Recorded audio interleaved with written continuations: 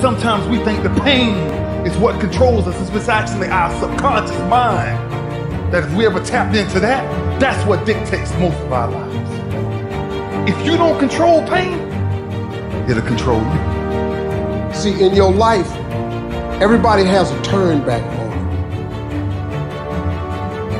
You have a moment where you can go forward or you can give up. The thing you have to keep in mind before you give up is that if you give up, the guarantee is it will never happen.